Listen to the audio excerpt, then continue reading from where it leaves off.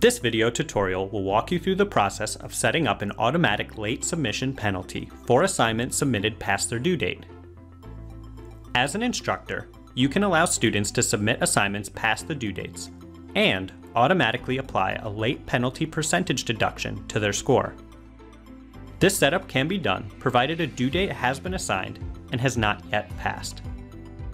Let's begin by moving over to the app dock on the right and clicking on the Progress app.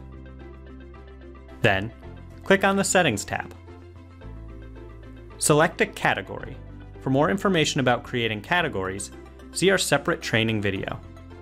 Turn on the Configure Assignments toggle button.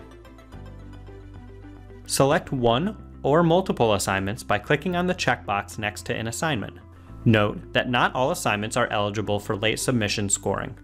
To be eligible, the assignments must be auto-graded and have an assigned due date that has not yet passed. Please consult the comprehensive guide to the Progress app for a full listing. Click on the Set Late Submission button. The Set Late Penalty configuration window displays. Enter a flat percentage score deduction after the due date. Enter the number of days after the assignment due date that will establish the late submission deadline.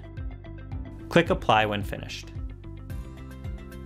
The late penalty percentage and late submission days are now displayed next to the assignment name.